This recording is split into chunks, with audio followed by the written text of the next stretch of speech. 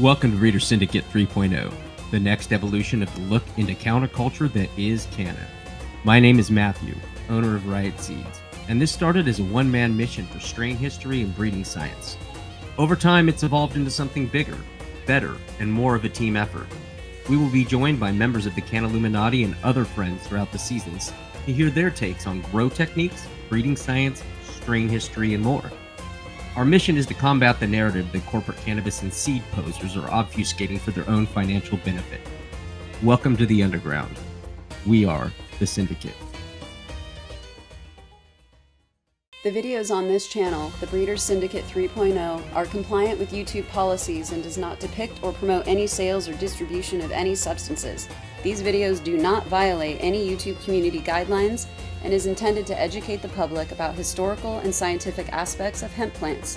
This video does not promote, idolize, nor glorify any illegal activities or unsafe consumption of regulated substances. We are not doctors or lawyers. This should be super obvious. With that said, some people need to be reminded about this. Do not take anything we say as medical or legal advice of any sort. We are just the best at what we do. Live with it. All content is copyright of the Breeder Syndicate 3.0, 2024, Section 107 of the Fair Use Act. Thank you for your support. All right, welcome to Breeder Syndicate. I'm Matthew, and today I'm here with Yoni, the CEO of Plant Cell Technology. Is that correct? That's correct. All right, and the other day I kind of stumbled onto you through a mutual friend, and they were showing that you're doing embryonic rescue on seeds, which fascinates me, all the breeders out there, people that are just genuinely interested in seed collecting.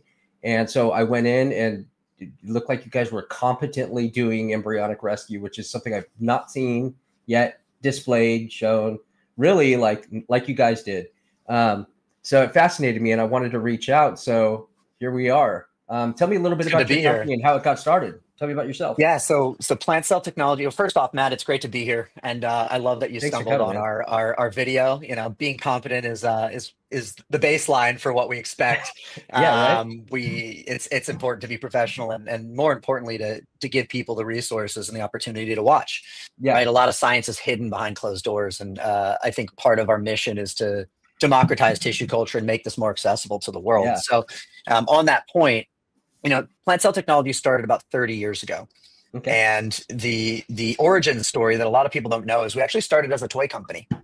And the whole idea, it's called Pet Plant. So the whole idea was you could get, 3 different test tubes filled with gel, and you'd get different seeds. So you would have a corn seed, you would have a calea seed, and you would have a tomato seed. And kids would be able to watch the plants grow in the test tube, for example, in the gel. And it's fun toy. This is like around the time Pet Rock was a thing, pet everything, space monkeys or water monkeys, whatever you would call them. There was one problem with this toy is that the gel kept getting contaminated. Yeah. So we developed plant preservative mixture, which is the only EPA approved solution that, protects the plants, doesn't hurt the plants, but keeps bacteria and fungus outside of your cultures. Sure. And that's really what got us our foot in the door into the industry. So fast forward 30 years later, ppm is widely used across the industry. Yeah. It's an industry standard for most labs, and internationally especially.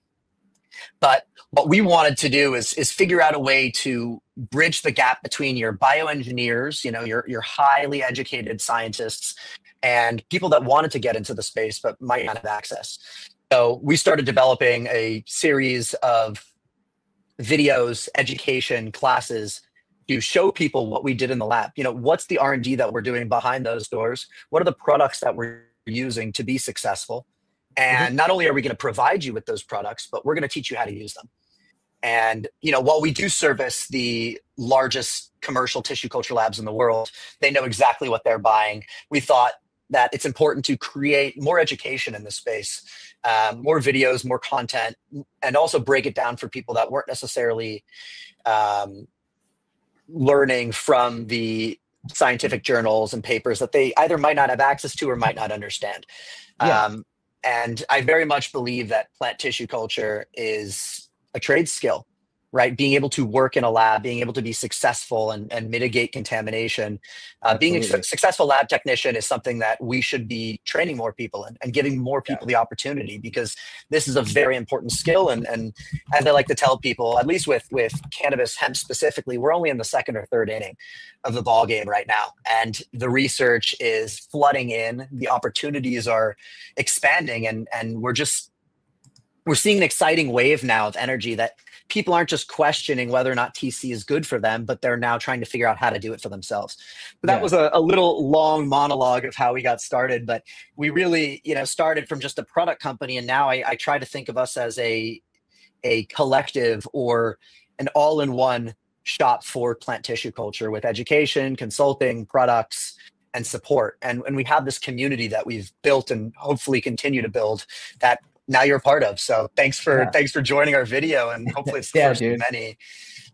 Yeah, it was smart, and I don't usually get like motivated to hit people up. YouTube, I really don't. It was awesome, and it was well done. First of many.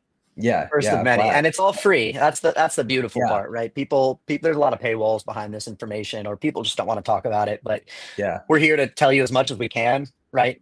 Yeah, some things are proprietary, obviously, but something like when it comes to embryo rescue, that's a skill that I think growers especially will be excited to learn about. Because I mean, how many seeds have you thrown out in your lifetime?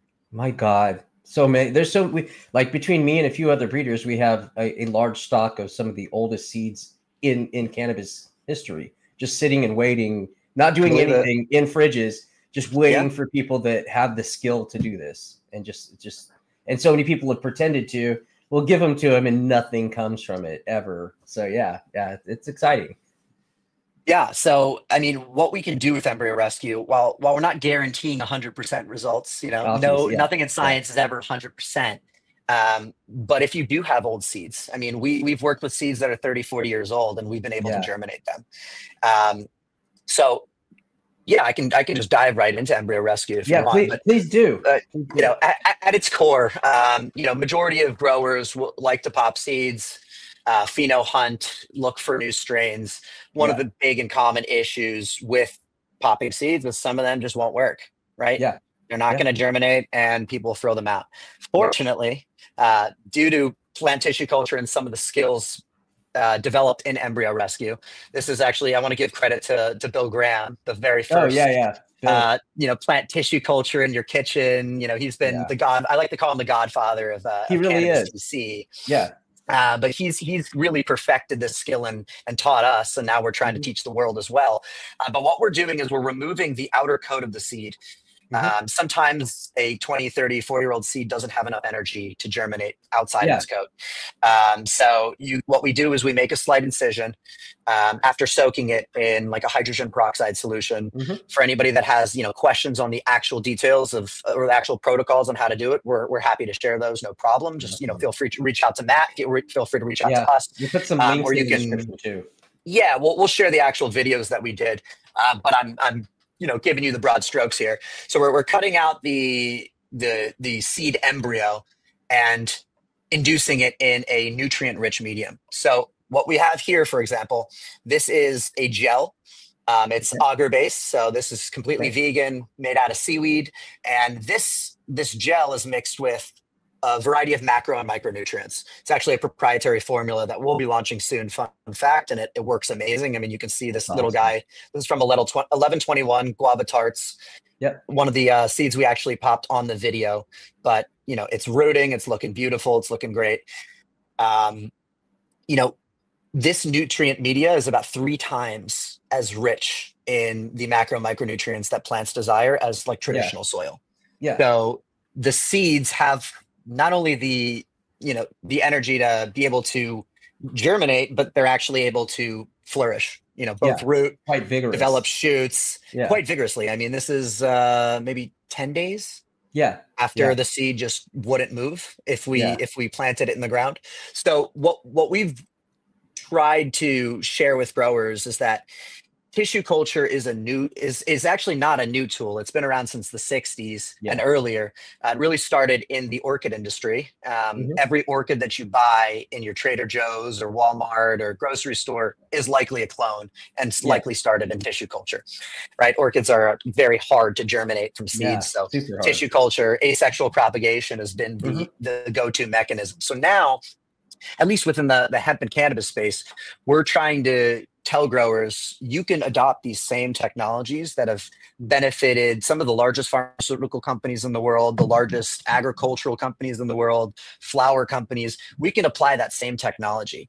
And it's really right now being led by a lot of the private sector, I'd say. There are a few universities that can legally work with it. But because of all the red tape and bureaucracy, it's taking a lot more time than it should. So something like embryo rescue is one of the easiest, I'd say, steps in the tissue culture process. And when I say easy, it's not that the skill itself is easy, but the mechanism. And once you learn how to do it, you ride a bike, you're gonna excel. But yeah, this at its very simplest form is, I'd say, step one. If you're a grower, if you're a breeder, and you want to work with old seeds that you're scared won't germinate, this is one of the best shots you have. You're cutting out that outer shell and you're exposing it to that nutrient-rich media that it needs, and then the rest is just watching it grow and putting it under light.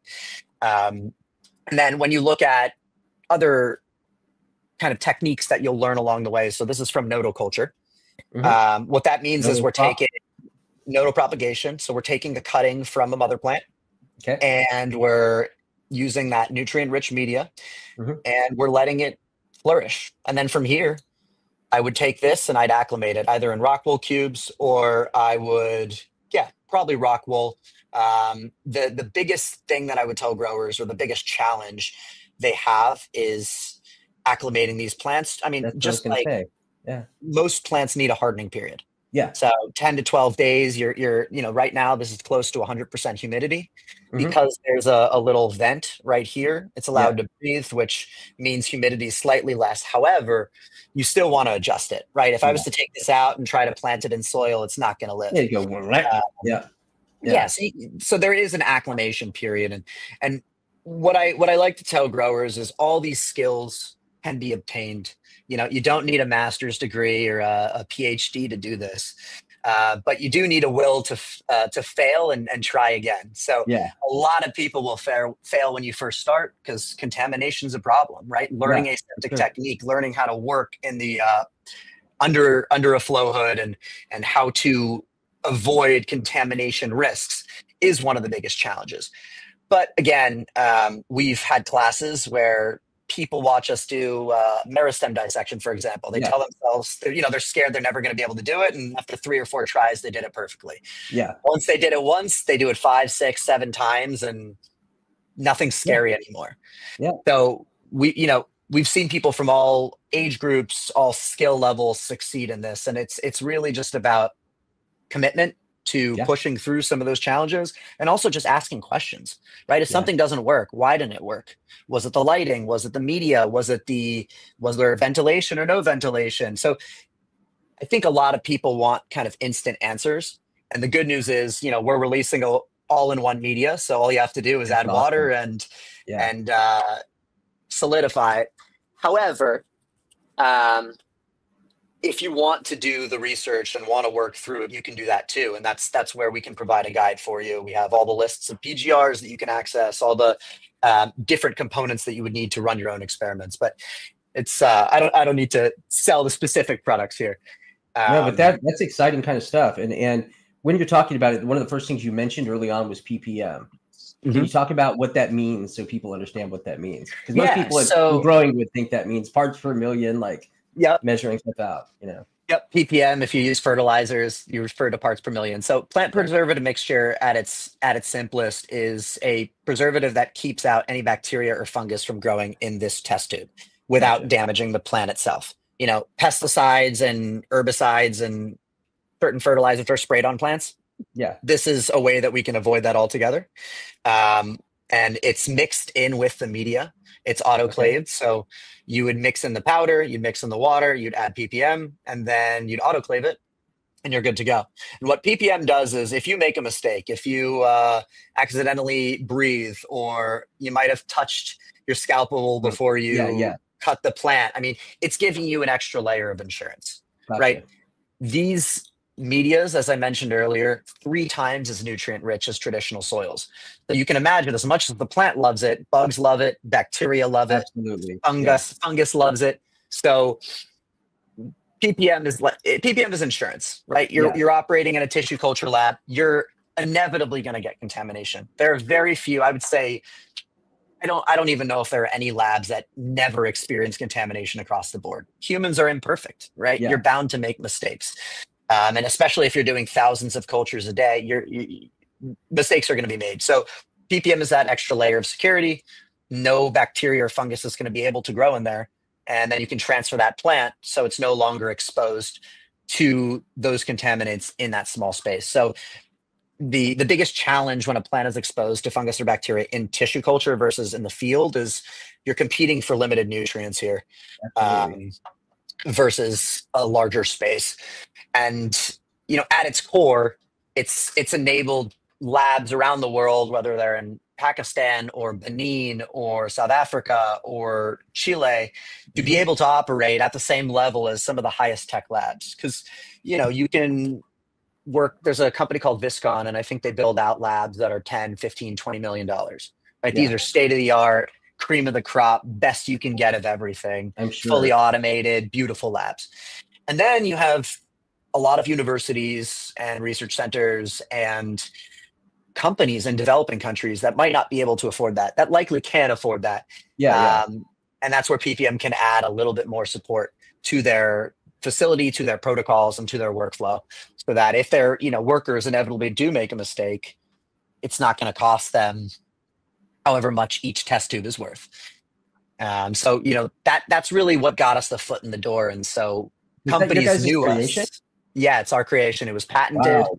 Because it was a game changer. It was a major game changer for tissue culture. Yeah, the original claim was you could do tissue culture without a laminar flow hood, and people went crazy. I mean, that's yeah, no, that wasn't. We posted that in a University of Minnesota listserv, I think in the 90s, and people were irate. I bet. Try being an outsider coming into the industry and saying, actually, guys, you can do this differently. And while we've had some success with that, I wouldn't recommend it. I do recommend using a flow hood. I do recommend practicing aseptic technique, because all those skills that you're going to learn and you're going to practice, it's the right way to do it, right? You can shoot a basketball different ways, but learning the right shot, I'd say, is recommended for most players. For sure. And I'd say the same goes for tissue culture. But ppm is that revolutionary product that put our foot in the door. And I can tell you, it's over the last 5-6 years, if it weren't for a lot of our marketing and sales efforts, it's been hard.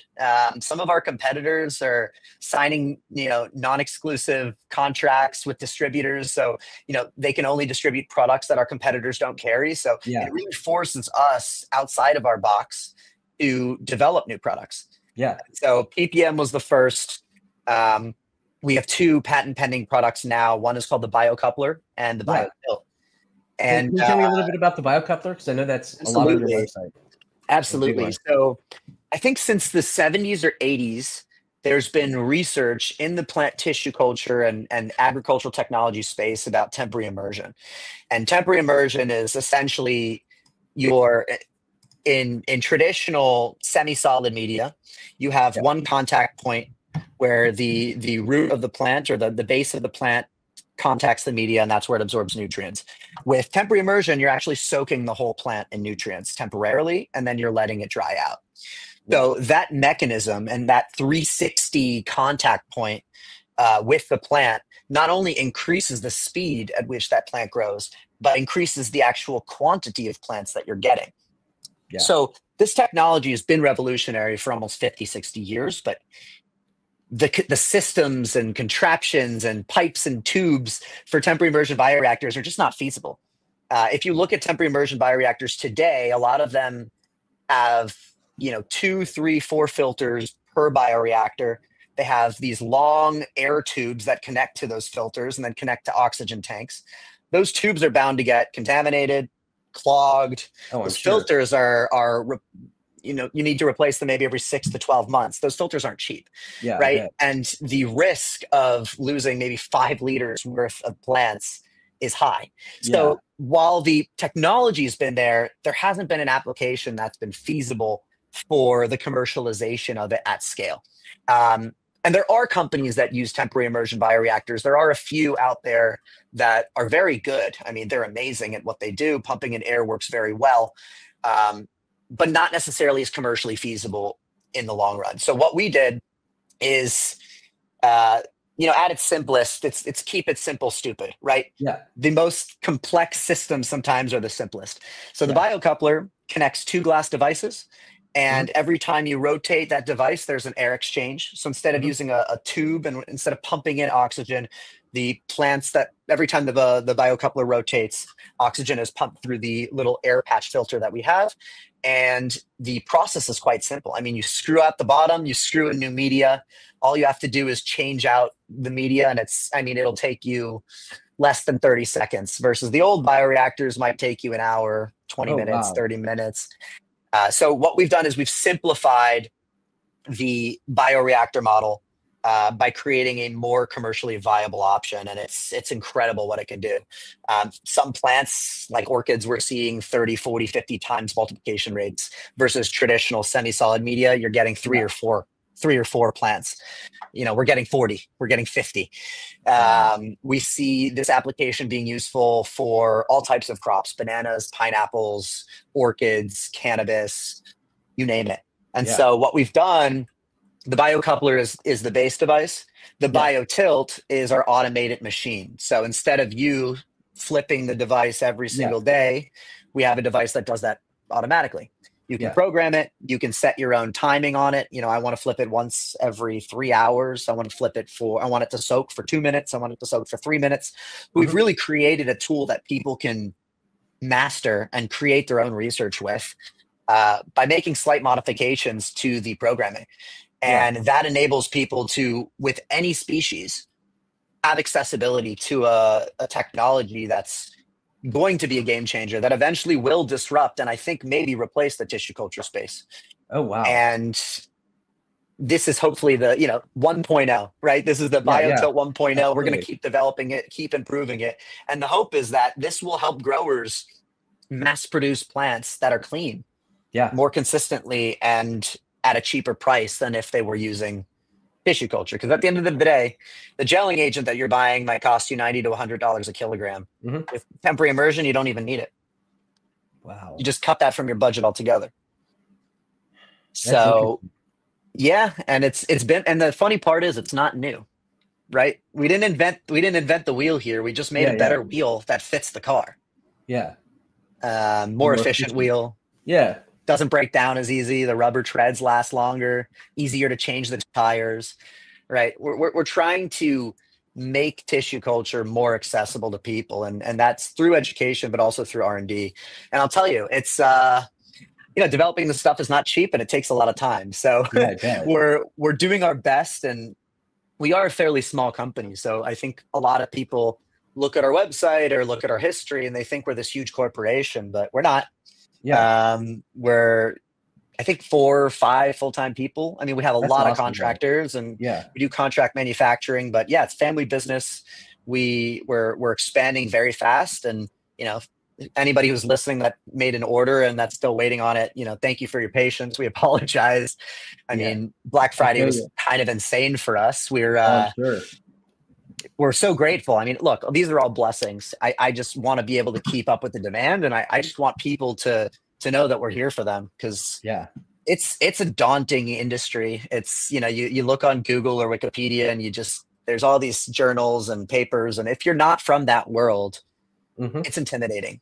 And hopefully we can be that bridge for the growers, and especially in the cannabis space. Like, we're here to help. We're here to answer your questions. We want you to use this tool because hops latent viroid, fusarium, spider mites, powdery mildew. I mean, these are big problems. And they're costing growers money. I mean, I think I like to equate, maybe this is controversial, but I like to call hops latent viroid the AIDS of it is. It is, and people don't realize it. Like unless you're heavily into genetics collecting, and like we have ears all over the world, and now we're hearing about labs in Spain going down, like that have the major collections that have been over in Amsterdam, stuff that haven't made it over here.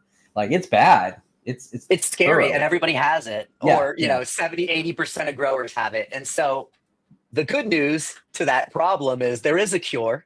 There is a protocol and a mechanism of remediating those plants, and that's where we come in. That's where plant tissue culture thrives. So for surface pathogens, when you're talking about some of your common pests, right? Your powdery mildew, your spider mites, those are more easily curable with surface sterilization and nodal culture, right? We're taking parts of the plant that might not yet be infected, or if they are infected, they're less. There's a lower bug count than other parts of the leaf. We're killing it. We're surface sterilizing that leaf, and then we're inducing it in media that's clean, and then keeping it in this clean container away from your mother room, away from potential contaminants. So if your HVAC technician comes in the room, he's not going to be able to infect this little guy because it's sealed. As opposed to your mother room, good luck. If he brings in something from another facility, or if you forget to clean your shears, or if somebody brings in cuttings and they don't quarantine it adequately, it will spread. When it comes to Fusarium and Hops latent viroid, the worst of them all, that's where we really focus on the apical meristem dissection. So what we're doing, we have tons of videos on this if your users are interested, is we're isolating the apical meristem, which, if you think about it, is the primordial tissue not connected to the rest of the plant. With scientific terms, it's disconnected from the vasculature of the plant tissue. So that cell cluster is not yet exposed to whatever viroid or virus or fungus has infected the rest of the plant. I mean, you're literally going down to millimeters, going very, very small. I mean, you won't be able to see it with the naked eye. We use a hypodermic needle to isolate it, and then we put it in this grow medium. And in 3 months, it'll grow up to be a normal plant. But it's small, it's tiny. But that's the mechanism, at least our best plan of action, right? If a plant is highly infected, you might have to do it a couple times, which means you take the meristem, you let it grow out, then you take a meristem again, you let it grow out. It really depends on the viral load, but right now, that is our best mechanism. That is our best tool that we can use. And we're not using pesticides, we're not using herbicides, we're not soaking it in anything that's going to, affect the actual outcome of the plant down the line when it's eventually consumed. But this mechanism is highly, highly beneficial. And I'd say it's probably the hardest skill to learn in tissue culture. So luckily nodal culture is fairly basic and something most people can learn, but meristem takes a little bit of practice. But what I can tell you is $100 microscope, you can do it. Hypodermic needle, you can buy it on Amazon. You can really practice and get better at this skill, or you just have one guy, Joey is the guy, and he can do 20, 30 an hour, right? But what we tell growers, especially when it comes to viroids and, Fusarium specifically, is take as many meristems as you can, right? Because you don't want to use your meristem. We like to be preventative instead of reactive. So the proactive measure is, keeping your spaces clean, bleaching the floors, following proper sterile conditions and keeping your overall facility clean, right? Not everybody does that, but meristemming and learning that skill is, I'd say, the last resort. The first resort is using tissue culture, using nodal culture, testing your plants, keeping them backed up so that inevitably, if and when something does get infected, great, I have 10 of these or 50 of these, so I can time it out in 2 to 3 weeks, they'll be in the veg room and ready to go. But you have backups, and we have the mechanism to back up our genetics now. So we shouldn't be hearing about cannabis strains going extinct. We shouldn't be hearing about, I can't get guava tarts anymore because it's gone, right? Every grower that's had a healthy cut. Fortunately, we'll have guava tarts until we fucking can't stop vomiting because it's exactly stuff. But just hypothetical there. Is saying, God forbid, especially with some of the more medicinal strains, right? The lower THC, but more unique cannabinoid profiles that actually really help people that are, dealing with a wide variety of health issues. God forbid one of those strains goes extinct because a pesky viroid wiped it out. Yeah. So what I'd like to, tell growers and tell you specifically is please, please, please, even if you're not going to invest in a lab, open your mind to tissue culture, right? Yeah. This is a tool that you will be using in the next 5 to 10 years. It's not an if, it's a when. Yeah. And start practicing because your genetics are your business, right? Yeah. If you're an operator that owns properties, you have property insurance, you have flood insurance, you likely have fire insurance if you live in California. Yeah. As a cannabis grower, you should have insurance for the number one product that you're selling, which is your flowers, right? So that's what tissue culture does, is we're backing up your genetics, we're protecting those genetics, and we're keeping them contained so that when you need them, when the disaster strikes, that's okay. We have 50 backups ready to go. Yeah. And then secondly, I'd say the main benefit of tissue culture for growers that aren't as familiar is, what if you could shrink your mother room by 3/4? I mean, the whole concept of the mother room is going to become extinct. The idea of keeping these huge trees alive attracts pests, attracts bugs, takes up energy, takes up space. Now imagine if, your mother room was 100 square feet instead of 1,200. And imagine if you could have 2 more bedrooms in there, or you could dedicate that space for a lab, a mother room, and something else. So growers are obviously dealing with a wide variety of issues, whether it's high taxation, whether it's, high CapEx, labor costs. This is another mechanism where tissue culture can be a tool to actually reduce and lower your costs in the long run by better optimizing the way that you grow and optimizing the way that you use your space to effectively produce plants that flower. So yeah, that's I could talk about TC and its applications and its use cases all day. I think it's paramount for cannabis to survive. And yeah, man, we're just excited. This media is going to be launched soon. We have all these new products that growers can use and experiment with, specifically with the hemp cannabis space, and our classes, of course. We have classes online, we have classes in person, we have pre-recorded classes. Like there's a million resources. So I don't want to hear somebody say there's not enough information out there. We have 800 videos for free on YouTube on how to do this, and that's just scratching the surface. So our dedication to the community is that we want this skill, this scientific practice to thrive in the cannabis space, because it's important. It's important for people. It helps people. And this is just one way that we can do it more efficiently. Yeah. Not like I'm preaching the gospel. No, I mean, a lot of the moms in the cannabis space are kept in, I'd say, traditional market as opposed to the legal market, or commercial market, I guess, because the commercial market would be the legal market now. Yeah. They're kept in more shoddy, like, homes and stuff, like a lot of the really old, rare stuff by people who don't trust anyone. So it's really nice to see, you guys coming out, putting all this stuff out there, showing how it can be used. But yeah, it'll be interesting to see that space adapt, start installing laminar flow hoods in houses that are blowing up. I think it's important. I think it's awesome, but it's going to be the turning point, because the commercial market doesn't have access to most of what needs to be saved in the first place. Yeah. Second inning, man. Second inning. That's what's so exciting about this is we haven't even scratched the surface of what we can do with this technology. I mean, soon we already have the technology to extract secondary metabolites. So imagine growing THC or CBD or terpenes just in gel without the actual plant. Yeah, right. That's wild.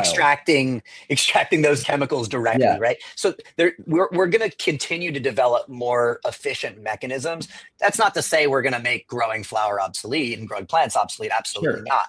But as the industry develops and as hopefully research opens up on the medicinal side, we'll be able to better identify cannabinoid profiles and terpenes that actually help people, and then grow those specific profiles. Without, that's a huge thing. It's huge. Being able to reproduce something exactly without worrying about the environment, like that would be a massive step in reproduction and medicinal qualities of everything. I think so. And think about it. If you're taking an Advil, if I'm taking, Advil, I want 10 milligrams every time. I don't want 10 and 9.7 and 8.9. It's not a medicine at that point. You're just guessing. Yeah. So this tissue culture specifically is one of the, I'd say, most important steps that will marry the industry as it transitions from, you know, black market, gray market to fully white market, corporatized, commercialized at a large scale. And it's happening. It's, you know, you're seeing your largest producers, your Segras, you have Conception and Node Labs. I mean, you have a lot of companies in the space. However, and we were talking about this a little earlier backstage, but there are also a lot of people that love the word tissue culture, and they use that buzzword to claim what they're doing is tissue culture, when in reality, it might not be tissue culture. It might be something else that they're calling tissue culture, or they might just be doing tissue culture incorrectly and charging somebody an arm and a leg for it. So what I tell people is be wary, right? Do your due diligence. Who are these companies that are popping out of nowhere that are claiming to, you know, have the protocols and the knowledge and the skills to do it? It's very likely that they do have them, right? But at the same time, any industry that starts to blow up or starts to get popular attracts people that like to take advantage of others. Especially one with the gray market, where that you can't get sued so easily. Yeah, I've noticed that. So, you know, you don't have to work with us. I just want you to, you know, your hard-earned money should go to somebody that can actually help you, and not somebody that's going to use a buzzword, claim to do it, charge you, and then, you know, you're left with a plant that's still infected, dead, or, you know, or worse. Seed companies is the same thing. It's the same cesspool of people. There's breeders, and then there's seed makers. In my mind, there's people that breed, and there's people that can make seeds, which is everyone that has a male and a female. And for people coming in, trying to guess who is who is the worst game ever. And like, marketing doesn't quite relay who is what and does what. Tissue culture for me, going from seed to tissue culture and trying to navigate that sphere, it's a completely still like foreign sphere to me. Even though I should be massively invested in it, it's been so tenuous. And I mean, we'll send you some stuff. You can play around. I mean, I'd happily do it. You don't need a 500 square foot lab to do this. I need a laminar flow hood, because every time I've tried it, I've massively failed, But it's been because of small little, and you know, infections or whatever. It's infections or contaminants. So no, we'll get you some ppm, we'll get you some test tubes, and then hopefully, depending on how good the instructions were in that video, you can start practicing on some seeds. I mean, I'd recommend some seeds that aren't valuable to you first, just so you can master the protocol. But you know, getting the skills of grabbing the scalpel, putting the seed in without touching the surfaces, you know, being careful with your hands. It's the first step, man. And imagine just pheno hunting in this way. You can just put them on a shelf, and you can have 10,000 of these little guys that take up, you know, maybe a library shelf instead of a whole farm, right? Your space efficiency is increased by a magnitude of 10 to 15 times. So, you know, you can really store them, keep them safe and secure in these test tubes. Eventually, you know, there is some maintenance with this, right? So you're not just going to put this in a test tube. It'll eventually outgrow the test tube. You know, that's what you want. That'll grow fast. That looks like it'll grow fast. It'll grow fast. So there is a maintenance involved with this, and whether it's every 2 to 3, 4 weeks, you're going to change that plant to new media. But that plant itself can survive in that media for, you know, extensively forever. No scientific report will ever say forever 100% with anything, but a long time. Probably outlive you and me. Right.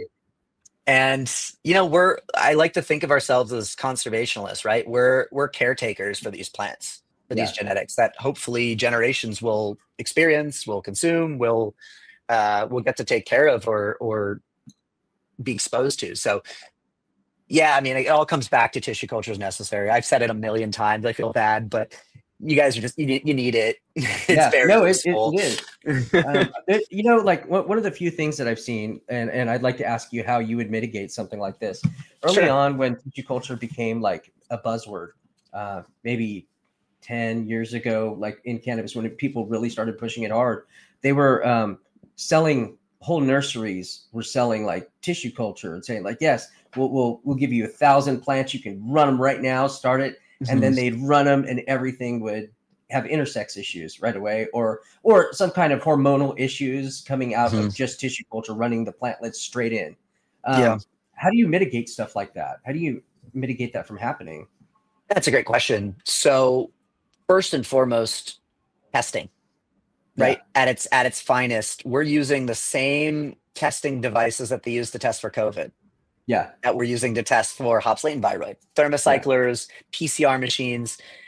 Fortunately, as the need for these devices has increased, the price has gone down. So supply demand, it might have cost you $10,000-$15,000 to get access to a proper PCR machine that could run for hops latent viroid. Now you might be able to get one for cheaper.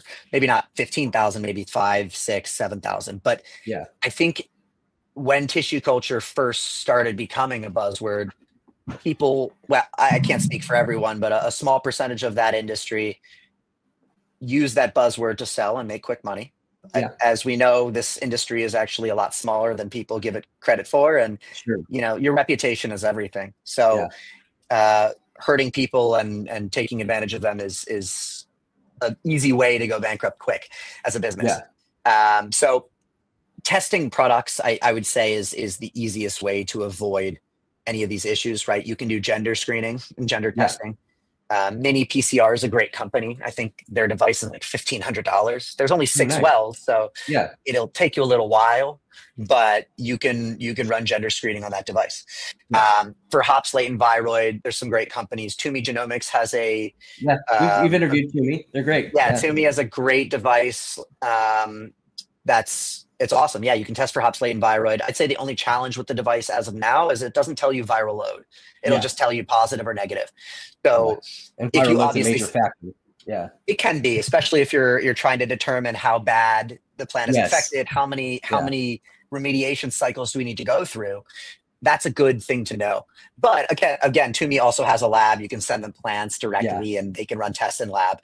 AgDia is another great one. They have their device, I don't think it also tells viral load, but it will tell you a positive or negative. I have to confirm, so don't hold me to it. Sorry, AgDia, if I got that wrong. But they're great. They lent us a device that we were using for our master classes for a good year, actually. And that thing was probably $10,000-$12,000. But we ran a number of hops latent viroid tests. Fortunately, none of the cuttings and plants we brought in had it.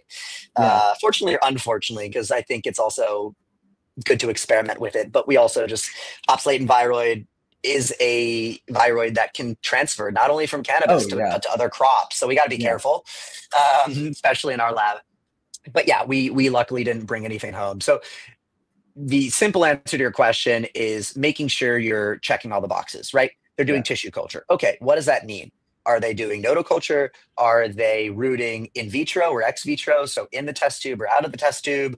What stages are they running through in tissue culture versus out of tissue culture? Are they actually running testing, or are they just taking plants, putting in tissue culture and hoping for the best? I think a lot of people are doing the latter because tests cost money. And tests cost money. It's like $40, $50 a test. It's not cheap. However, as a commercial business, if that's your business, if that's your welfare, I highly recommend investing in those tests. I recommend allocating part of your budget towards the due diligence required to keep your actual product clean. And that's the missing link. So the testing companies combining with the tissue culture knowledge gives us that full 360 perspective of, are my plants male or female? What are the terpene profiles, THC profiles, everything else when it comes to testing for heavy metals, testing for preservatives? And then also, does this plant have hops? Does this plant have fusarium? Does this plant have any of the other pathogens, viroids, and viruses that plague this industry? And so we have the knowledge, we have the machinery and the skills to do it. It's just about, I guess, helping people and teaching them. So in our class, we do spend at least half a day to a day on testing, because testing is not easy. It's not as simple as, putting a plant in a test tube, and, there are steps, and it's kind of like cooking, but I'd say it's more like baking, where you got to use the exact amount of flour and you got to use the exact amount of eggs. Otherwise it's going to overcook or undercook. So same goes with using a qPCR machine, using a thermocycler, using some of those devices. But with anything, practice makes perfect. And so the education, the opportunity to learn, it's all there. But I think as a grower, as a breeder, as somebody that's working in the commercial side of this space, you have to make that decision, right? From a budget standpoint, does it make more sense to do this in-house? Does it make more sense to send it out and send it out to labs that do testing? That really comes down to your budget, your patience, your commitment to investing in the equipment and the protocols and the people, right? The labor to be able to do it. That's just a whole nother component, right? Everybody you hire in the facility likely already has a job. So who's going to take over for who's going to do testing? So that's a question that really comes down to your business plan, your needs, and your budget. So something I do recommend growers take seriously and consider, but still it's very important because, again, tissue culture needs to be coupled with the testing. Otherwise, you're really kind of shooting in the dark here. Yeah, that makes sense. I mean, it's that way with breeding even. I believe it. Yeah. If you don't eventually test in some way, have someone, even if it's down to having someone smoke it and having a group of people smoking it, you're not getting any kind of feedback, and it's all shooting in the dark. I mean, yeah. Or you're just losing time, right? Yes. And if you're doing real breeding, it's time, and time is money. Time is money. Time is money, and it's all we have. Exactly. Something you don't get back. So if we can cut that cycle in half, right? You don't have to grow it out to a certain point, or you already know what the problem is and you can mitigate that problem. That saves you money, a lot of money, especially in the long run. I think people are thinking very short term when it comes to these businesses, and I get it, right? Cannabis is incredibly competitive, very cutthroat, very hard to succeed. I think people outside the industry think it's like this, everybody's making cash hand over hand. Not anymore. No, the margins are tight. I know, I get it. I've spoken to hundreds of growers, and I empathize with you guys, guys and girls. It's hard, and we know it. And so we're just trying to find ways through the technology that we're applying to every other plant species alive. How can we also use this for cannabis? How can we also optimize this process and give you more time back, or give you more space back, or save a little bit of room in your budget for keeping your genetics alive for another couple of years or forever, right? It is funny how it really started with orchids, though. It doesn't surprise me. Like I used to collect orchids quite a bit. It's like a $3 billion industry. It's huge. I just thought they were beautiful, and as I was learning, I was like, well, what's a kiki? What's that? And then starting to learn how people, you can't just pop seeds of orchids. It's not like cannabis. And it blew my mind that you just couldn't go pop seeds of this stuff. Why can't I just go get seeds? Yeah. Cool. They're dust. The seeds are literally dust. And so you have to spread them out in gel media for them to actually start to germinate.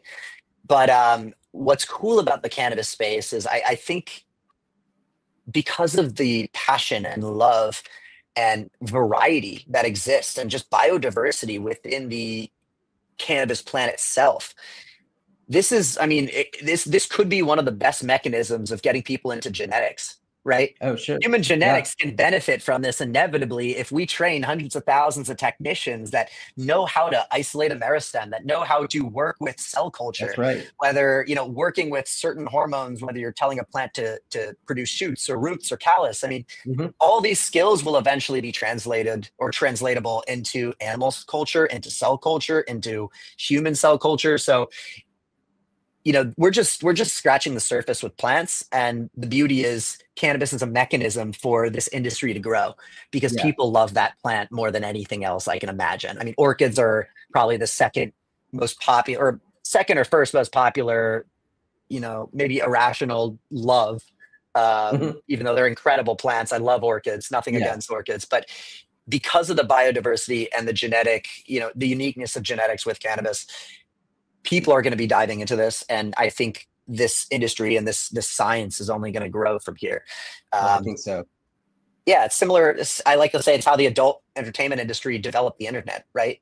It really started off with webcam girls and chats and really raw footage, but that created this explosion with programmers and people that were so interested in this space. So, sometimes the vices lead us into the bigger picture, but there's a long way to go.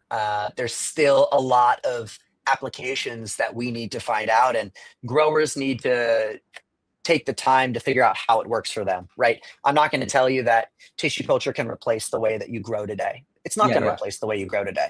We're not trying to get rid of your, I mean, we are trying to get rid of your mother room, but we're not trying to get rid of everything, right? What we're trying to do is say, hey, here's a new tool that you can use. Right? You've been trying to use a screwdriver, but it's not it's not, you know, the grooves aren't aligning quite right. So this is a new tool that you can add that can help you with XYZ. And yeah, it's all part of the process. And I have a question for you. Is pheno hunting, like as somebody that's into seeds and breeding, is pheno hunting expensive? Or timely? To do it correctly. I mean, when you're talking about pheno hunting, like, are you going and getting something from another country, and are you trying to have it expressed the same way it expresses in that country? At that point, it's a crapshoot, like trying to get it done and to do it very expensive, popping thousands, trying to replicate the soil density, porosity, what's its makeup is, you know. But when it comes down to, like, let's say I want to select blueberry from something, it's a lot easier because there's so much work that's been laid out before. Just having enough experience to know what direction and why. But pheno hunting is everything if you're a breeder. If you're just a seed maker, I'd say it's more of a marketing thing, like, hey, you can get all these phenos from this plant. When ideally, when you're breeding, you don't want to have a bunch of expressions, a wide swath of expressions. You would more likely want a minimal amount of expressions so people can get a proven plant from a set of seeds, ideally. And for you or for some growers, obviously, you know, I'm sure the timeline varies, but what would you say is the average time from a grower to pheno hunt, find traits and expressions that they like, and then actually produce that plant at scale? 3 years, I'd say, would be ideal. 3 years, yeah, to do it correctly. To pop seeds, do proper pheno hunts, run it once, run it twice, run it 3 times to make sure that it's going to be replicating the same expressions you saw the first time. And then, then if you want to take it and breed it, I would say, like, you would feminize the seed to speed up the process, self it, and go from there. Maybe self it a few times. Yeah, so in that case, it would be 7-8 years. I would hate to lose 3 to 10 years worth of work. Because some technician brought in a bug and killed my plants. That just, it's insane to think. And yeah, I mean, people that do spend the time and have the skills to do that, I mean, I can imagine you get tired after you lose a certain amount of genetics. And so we need these guys to keep going, guys and girls, you know, however they identify, to keep going, because it's a lot of work. It's time intensive. And so use tissue culture, please back up your genetics. Please, I mean, you know, help us help you. I've lost whole collections at certain points. And then eventually, like 3 years ago, I was like, fuck this. No more mom room, nothing. Gave all of my moms to everyone else and just started working on my stuff from seed. But now that I'm getting back to, because I literally stuck my head in the blueberry genetics, and until I was producing a perfect blueberry smelling, tasting plant reliably in seed. But now I'm like, oh man, I need to go get my mom's again. Shit. Yeah. You know, and now I'm like, man, do I really want to, like, 18 years of a mom room sucks. Like running this big mass. I mean, we were running between 100 and, I don't know, at some points 180 moms down to 30 to 40. But people don't realize, like, that's a lot of moms. You're constantly cycling clones. Oh, yeah. Because we weren't doing tissue culture. So you've got 7 or 8 clones of one thing just to hope you don't miss, you know, and there's only a few of us still doing that in the world. And they're not in major corporations. They don't even interact with them because they won't, you know. And what part of our job, like, I feel like, or what we're doing with the Breeder Syndicate is trying to break the mold between what's going on with the legal market, what's going on with the traditional market, which is where we're at, and talking to people in academia and in science, and trying to link all those, because, like, a lot of people in academia don't understand that there's only a few historians in cannabis that understand how everything came to be and could put that together, because it's a really closed circuit of people and everybody really deeply knows each other. And then getting those people to talk to those people and linking it all around so nobody ends up getting screwed by the marketers in between. It's hard. Inevitably. Yeah. like I said, I still got screwed going to the tissue culture market. Like, and I thought I thought I could be totally competent. I know cannabis, blah blah blah, and still got worked. So it's tough. It's slightly different, and cannabis expresses itself a little differently. And in tissue culture, you're inducing stress. This plant is under stress. This is not its normal growth environment. Yeah, right. So it will have interesting expressions, right? If you use too many hormones, it won't grow well. Yeah. So there is a right and wrong way of doing it. And with people, what I like to say is just start basic. Don't play around too much with hormones and this and that. Just be simple. Try it at its simplest. And we do have like some base protocols to use, but really start there. And then eventually you can run your R&D. And of course, strains will respond differently. That's the craziest part, is the genetic diversity will cause, whether it's due to the terpenes or the THC or the CBD or, a variety of other factors, one plant might not grow as well in the same media as another plant.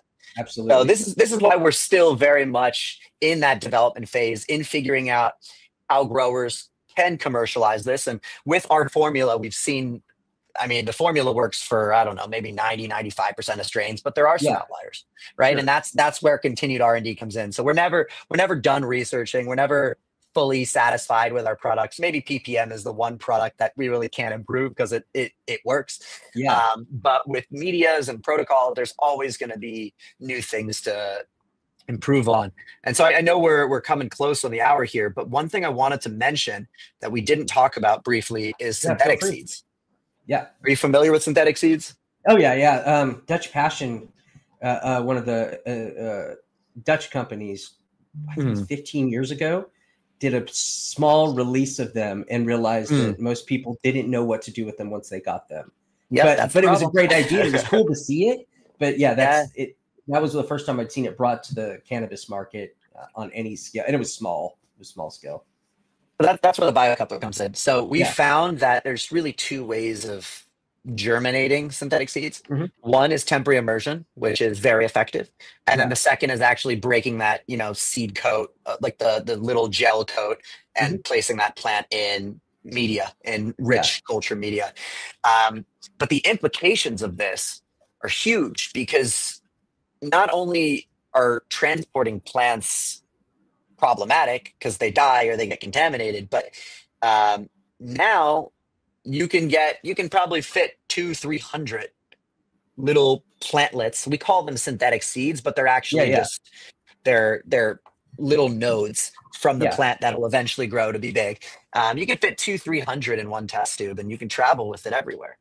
Because they're not seeds. That's amazing. They're encapsulated little tapioca balls, if you look at it. But how does that work legally? Like, since they aren't quite seeds and they aren't quite. Well, I plead the fifth.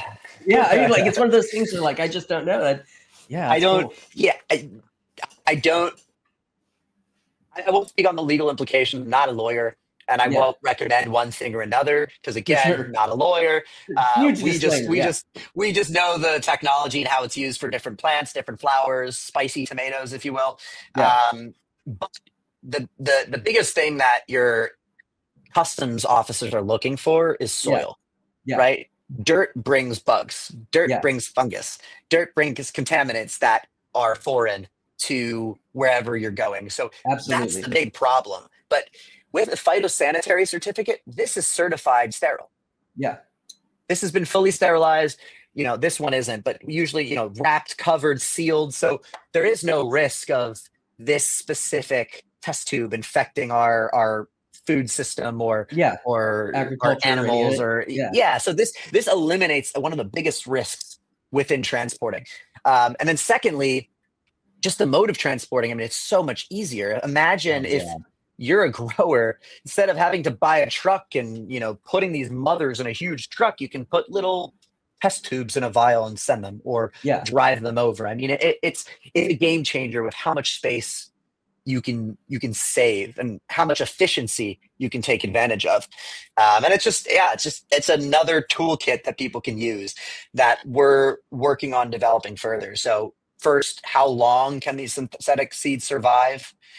So we're doing research on that. Second is, what are the best mechanisms of germinating the synthetic seeds? Yeah. And then third, what are the best formulas for those synthetic seeds, Absolutely. right? To keep them alive, to keep them contamination free, and to keep them sterile. So all of these points in research are, in progress, are being developed, and, stuff that we will share with the community, of course, whether it's via products, via protocols, or just via training in our classes. Yeah. But we want growers to use all these tools accessible to them to improve their operations, right? How can you save money here? How can you save time here? How can you create more space efficiency here? At the end of the day, that's what this is. It's we're optimizing the way that we grow. Yeah. Whether it's cannabis, whether it's orchids, whether it's pineapples, they're all plants, and they all require the same thing: light, nutrients, water, oxygen. And that's what we're doing. And it's a beautiful thing. And like I said, second inning, man, still a ball game. We have a lot to learn and a lot to do. And, we haven't even scratched the surface. At what point in your life did you get into the cannabis sphere of this business? So you said it was a family business, right? Yeah. So I would say right around the time the hemp bill was passed is when we started really trying to better understand the cannabis space. Because like I said earlier, Bill Graham is probably the first and only public person. Yeah, he's amazing to really work with cannabis and to publicize it, right? Yeah, there were, actively. University of Mississippi has been, I guess they had some deals with DEA. Too. Yeah, he did a lot of work with it. Yeah. University of Guelph. I mean, there are these large institutions, amazing institutions with unbelievable, Samaz Zaboya, Dr. Zaboya, and people who've been in this space who know the plant left and right. But it was really hidden for 15 years, 20 years maybe. So I think people really, we started getting into it 2017, 2018, and connecting within our network of customers, because we do sell products. A lot of these universities, University of Guelph, or these large companies already use our products. They already know us. So it's just about sharing data or sharing research. We want to better understand what you're working on. Why is it important? What are the implications? And then going to conferences, like we went to CanMed, and I learned a lot about how to test for some of these viruses and viroids, how to use testing technology to better understand or to better integrate tissue culture and commercial operations with testing. So there are more and more resources now than there ever were before. What I tell you is 5-6 years ago, I guess before we started on YouTube, you might have found somebody with an accent on a whiteboard or a chalkboard drawing, stage 1 tissue culture, stage 2 tissue culture, writing out scientific terms, trying to explain it. But I appreciate the effort, but it didn't do it. Yeah. Right. So we started making videos so that I myself could better understand the process. I'm a visual learner. I want to see it. I want to, as I'm reading, see what they're actually doing. And so there are a few amazing books, like one's called Plants from Test Tubes, Mark Bridgeton, and a few other authors. I have that one. Amazing book, very just insightful, easy way to learn. But cannabis hemp really, I think, started 5-6 years ago, and now it's really kind of grown to a life of its own, and really helping support us and some of the R&D that we're doing, or answering questions. And we're getting questions that we never thought of that we can now pursue, because people want to figure out how they can utilize this, or how this can be efficient for the way that they grow. So it's really something, the gift that keeps on giving, right? Because growers have nonstop questions, unlimited curiosity, and desire to see their plants healthy, desire to see their plants grow and thrive. So we're learning as much as they are along the way, and it's beautiful, right? And all that information, or a lot of that information, is public. Yeah. I'd love to take you to one of our parties where a bunch of these old reclusive breeders go and meet up and hang out. Yeah, man. So you could talk to the guys that were involved in doing this from the beginning and get we'd love to. All of it. Yeah. I mean, we went to MJ last year, and MJ BizCon, and we set up a flow hood just in the middle of a party. I mean, there was so much smoke you could barely see, but we showed people what we were doing, right? This is tissue culture, this, you know, big buzzword that, you know, you thought would cost you $50,000 or $2 million. No, it's just a flow hood, some equipment, and a protocol, right? Yeah. And showing people, getting them under the hood, giving them the tools. Like once they really simplify it and you know, see it for themselves, it's not as scary as it sounds, right? Yeah. It is something to learn, but it's not as complicated as requiring a PhD for the very basics, right? Obviously, you want to run research, you want to run the lab, sure, you should have the education, and we recommend that. But again, if you want to work in that lab, if you want to have the skills to work under somebody that has the knowledge that they can share with you, you know, we can teach you, and there's resources online to learn. And we recommend classes are a decent price too. Like they're not super expensive or unaffordable at all. I'd say. I thought that was really awesome. Like, yeah, I mean, people spend it's all $100 on a pack of seeds though. Like, so like, you know, $400 on a basic, you know, entrance thing isn't bad at all. That's 2 packs of seeds for most people. Teacher and a fish, right? Yeah, you can spend $400 or $500 every couple months or couple years on seeds, or spend your time and money on pheno hunting, or spend the time and effort of cleaning up a problem, or you can invest in the knowledge and let that knowledge pay for itself. Knowledge is the most valuable thing, and especially with tissue culture knowledge, the companies that employ it have a cutting edge now. Yeah, they have the first movers advantage because they're optimizing the way they grow, which is enabling them to invest more in better equipment, better processes, better products. So use it as an advantage. Take advantage of the fact that the information is out there now. There's no excuse, whether it's our classes, videos online, tons of education, there's blogs, there's an unlimited wealth of resources. And start looking, right? Start reading, start asking questions. You can reach out to us, come to one of our classes. Hopefully we'll do some more shows in the next couple months or years. We're not going to MJBizCon this year, but I'd say we'll probably end up at Cannabis. I loved Cannabis. Oh yeah, yeah. The Europeans loved it. Yeah, it sounds like a blast out there. I mean, we set up the flow hood. We were doing synthetic seeds. We were doing demos. People were doing it themselves. I mean, they loved it. People ate it up.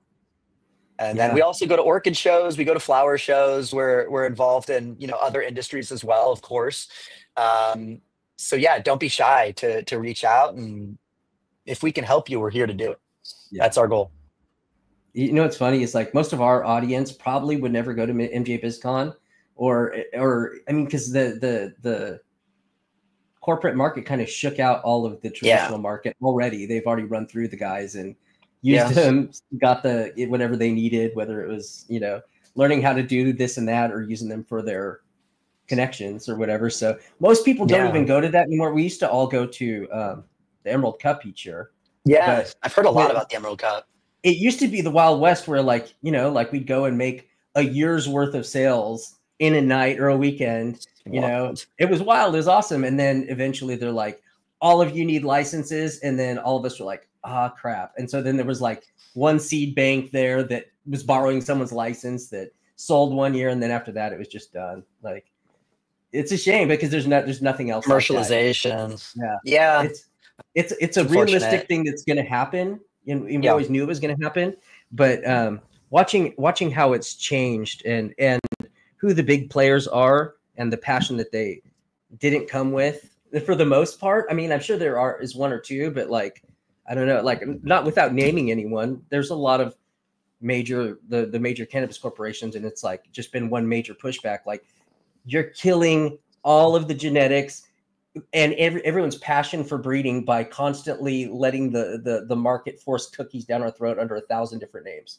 And that's kind of where I'm at with it. Like when I see anything Runch, Gelato, cookies, Sherb, it's all like the same expressions of everything melded with different names. And that's kind of where breeding's gone. So yeah, a lot of our mission has been to get people interested in other stuff that isn't like talked about by rappers per se, you know, or like, but it's hard. It's hard because we don't have the marketing expense that like, hey, give this rapper $75,000 to rap about this strain, you know? Yeah. And that's the real way to do it. But yeah, it's marrying a lot of different worlds that probably never would have originally met and nobody expected to meet, you know?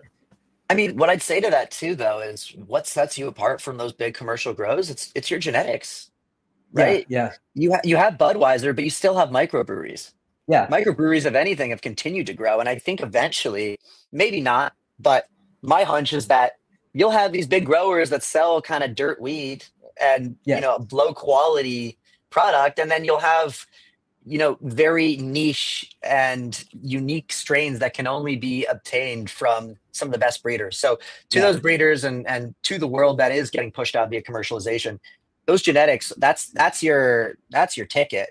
yeah. And your library, your passion for finding the unique expressions. I think that's how you can differentiate, because a lot of these guys that are entering the space that are large commercial, they're buying out. They don't know what they're talking about. No, and They don't, they it don't, is a quick turnover for money, usually, in most of these yeah. things. They want to get in, get out, make money, get out. So And that's protect your it. genetics is the moral of the story, is the moral of the interview. Exactly. Please make sure your genetics stay alive, because you spent time, you spent money, you spent years or months investing in identifying them and growing them. So keep them safe, Yeah. and use tissue culture to keep them safe.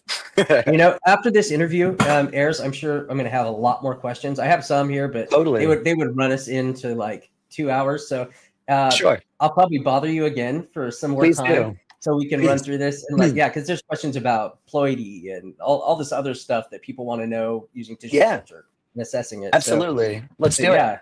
Yeah, dude. This has been an absolute pleasure, and it's data heavy, but that's what I wanted. So that's what people need, and I think that's what people want, and to be able to watch this over and over and over. That's the hope, and we're just going to continue the conversation. So questions are encouraged. As I said, there's plenty of resources too. Like, if you have basic questions or more advanced questions, we either have it already answered. You can just literally search on our blog for it, or we can touch base, and I can share some answers as well. So like, please, that's what we're here for. Well, we're happy to talk. And I want to appreciate you guys for making yourself so available. Like, we had to reschedule this like 2 or 3 times. I was busy knocking myself out, spinning around my house. Yeah. So I appreciate it, and I'm glad we got to turn it out. Yeah, no, you asked some great questions. I mean, I love that you came to one of our webinars, and here we are. So that's the beauty of this community, and hopefully we can just keep it going and teach and share this knowledge with as many people as possible. I'm the type of person, like, if I go and I see someone doing a webinar on embryonic rescue, I know enough that I'm going to be like, are they doing it right or not? And then I'll say it exactly like, stop it, bullshit. And there was no bullshit. It just wasn't. It was great. It was great. So I appreciate the idea. That. No bullshit here. That's right. Well, I appreciate you. And of course. Thanks, Matt. And this will probably air Friday, so and I'll let you know when and where. Awesome, man. To be continued, and looking forward to talking to you again. Thank you so much, Yanni. I'll talk to you soon. Want to sit at the table with the syndicate? Check out our Patreon in our link tree or description below. Our merch site is officially live. We have all sorts of shirts, hoodies, and goodies to sort you out, and shipping is super fast, and most importantly, the quality is top-notch. I've been saving old designs for years for this purpose, so please check it out, syndicategear.com. We also have an underground syndicate Discord where we get together and solve old strain history together daily. It's an amazing community of learning away from IG, and it's an amazing resource for old catalogs and knowledge. We hope you join our union of breeders and growers. Come check it out.